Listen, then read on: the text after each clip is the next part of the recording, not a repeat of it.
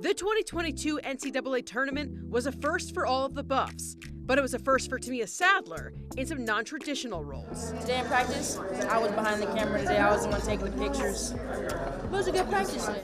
Coach, ref, photographer, cheerleader, anything you can name up. Right through the clock. I think I did. I think I handled that really well. The then sophomore guard missed the postseason due to injury, but would never miss an opportunity to lift some spirits. Kind of made me feel sad just because I wanted to be out there with everyone, but it made me happy just to know that I could still be a presence around them.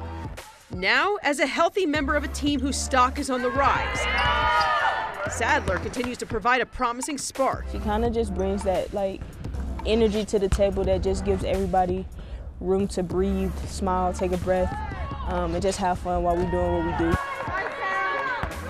I think that with the minutes that Tameiya plays, when she does show out, people are like, well, where did that come from? But that's what she is. But Sadler wants to turn that spark into a flame. It feels nice to be a spark, and everyone knows me as a spark, but I feel like I want to be more of like a dominant piece. A final dominant piece to the puzzle, hopefully lifting the Buffs out of the first round for the first time since 2003. And it was disappointing that I couldn't be there last year, but I want everybody to know like I'm fully in, I'm committed this year, and I'm ready to make some noise this year in the tournament. In Boulder, Ariel Orsuto, 3, 1, 2, 3, 9 News.